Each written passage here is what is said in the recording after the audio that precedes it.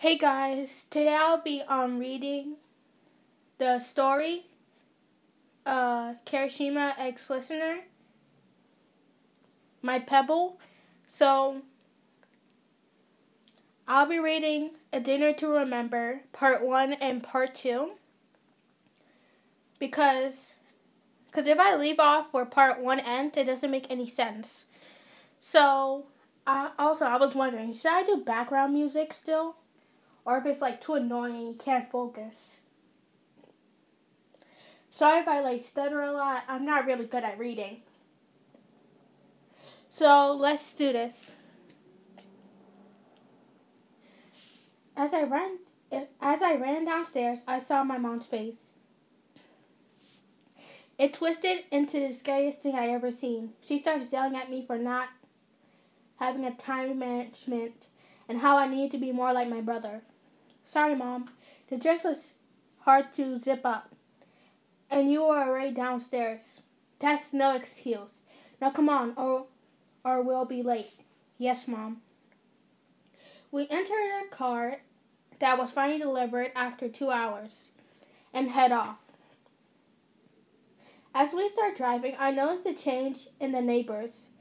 We were in a calm, quiet part of the city. But as we got closer to our destination, it was loud and busy. Soon we arrived to the house of my mom's friends. It was big, but not big enough to call a mansion. Now, YN, we have. I know the Bakugos for a long time. Don't act out. Yes, ma'am. When my mom got this angry, I knew she was nervous. What I could gather, she knew Misuki from a young age. They were best friends, but they also were each other's rivals. I love how they have a nice toxic relationship with each other. Mom and I finally left the car and went to the door. I rang the bell, and I was met with a very angry looking boy. Who the hell are you? Katsuki, where is your manners? The boy just rolled his eyes and left us standing there until a woman who looked like a complete replica of him came to the door. Ren, I'm so happy you're here. Sorry about Katsuki. He's got some anger issues. What was that, old hag? See? Anyways, come in, please.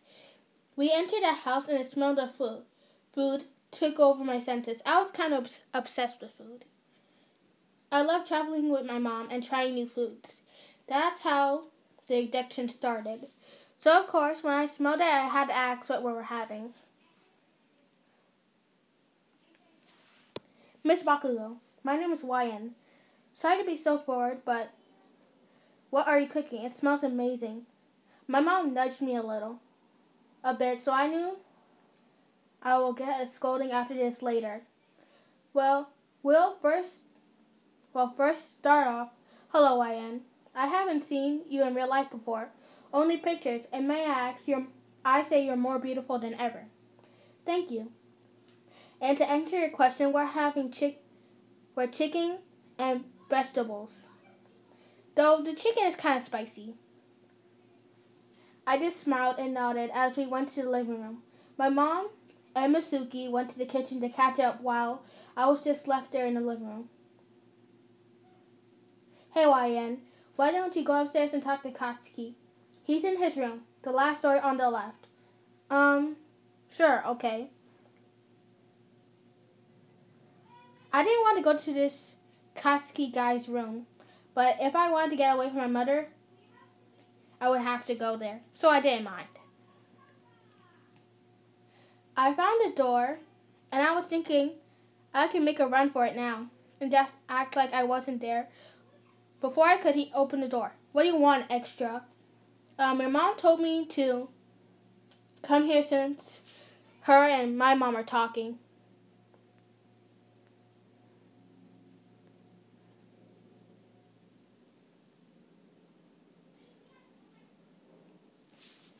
He scoffed. So, Rin, remember how I used to kick your ass in basically everything in school? Mitsuki said. Yeah, I do, but you remember when you were interested in my husband and he picked me over you. Whoa, okay, ladies. Let's take a breather. Yeah, okay. Mitsuki let talk in the living room. Okay, come here, Miss Bakugo said. I'm going to the restroom. And with my mom gone? With my mom gone too. Sorry about her. Before I could finish my sentence, I see Katsuki crackling next to me. And that's when I started laughing. I'm sorry about my mom. She's a handful. Sometimes, Gomen. Wait, you know Japanese and you had me speaking English this whole time. You had me speaking English the whole time.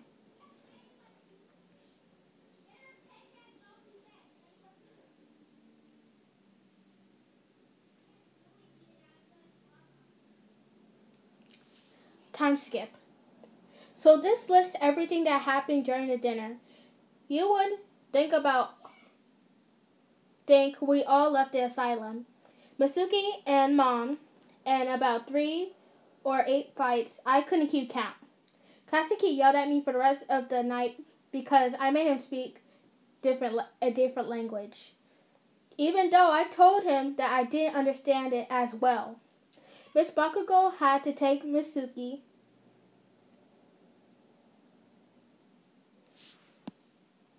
Mr. Bakugo.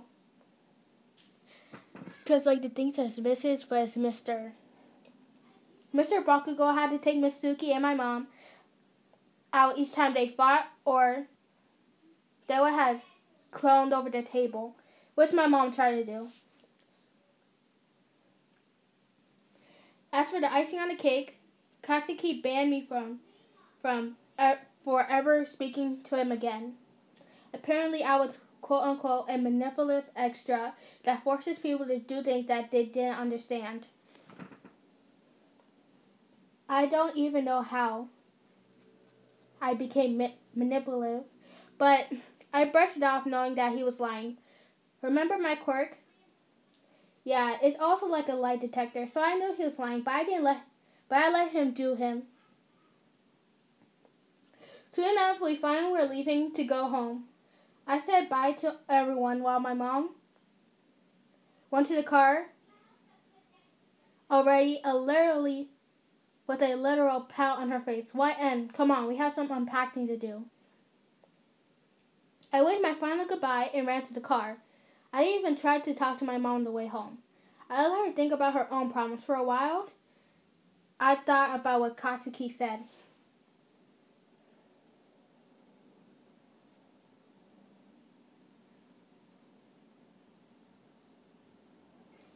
Hey, if you wanted to talk to me about... Oh, wait, this happened earlier. Hey, if you wanted to talk to me about someone, but I don't know them, cute. I mean the neighbor of the male species. I stuttered. Titch. Who was this male species? Like I said, my neighbor. Well, why don't you just talk? Stop being a pussy and just do it. It's just I'm not used to talking to people. I use my quirk to talk to people, so then do that. Katsuki, you are the smartest person ever. You're damn right. Back to now. So here I am, 2 blocks away from my house, when my mom finally decides to speak. So how do you like the Bakugos? They were nice. Katsuki and me got along, so that's nice. Me and my mom were really close. So after that question, it was back to silence. So we got home, and we went straight upstairs to my room. And I went straight upstairs to my room. I'm packing. Can wait till tomorrow. After being on my phone and binging Julie and the Phantoms for like the 5th time. I was truly bored. Then it hit me. Maybe I'll try talking to him with my quirk. So that's exactly what I did. Well, that's no help, I sighed as Mina left. All she said was to talk to her. But how am I supposed to do that? Put a paper up to my window and hope she sees? Wait. I'm so stupid. It's old-fashioned Taylor Swift, but it can work. So here I am, with a paper taped to my window, hoping for her to say something back. Then I heard this voice. It was soft. It's soft, kind of like a whisper. If I wasn't waiting, then I probably would have missed it. I lay back down until I heard it again and again and again, and I finally recognized the voice. It was hers. I remembered it from when she was talking with her mom when she first moved here. Hello, are you there? I hope I'm not in a stranger's head. Do you live at Kirishima's address? Right? Yes, yeah, I do. Oh, thank God. I thought went to someone else's mind. It happens when you think about mind quirks. I'm YN. You? I'm Kirishima. Nice to meet you. Or should I say, talk to you, YN. You too. I saw your sign. Funny things is, I was already planning to talk to you. Wow, what a confidence. And then we talked all night, exchanging contact information. Well, Kirishima, it's been fun, but I'm reaching the limit of my quirk. And I'm tired, so let's talk tomorrow. Okay? Yeah, of course. Tomorrow night. Night, Kiri. She called me Kiri. I'm freaking out. But calmly, so she won't hear me from her actual window. Tomorrow, time to think of some amazing things to wow her. Alright, guys. That's the end of it. So the next part will be called Window Conversation. I think it will come out tomorrow. So that's all I have for you today, guys. Bye.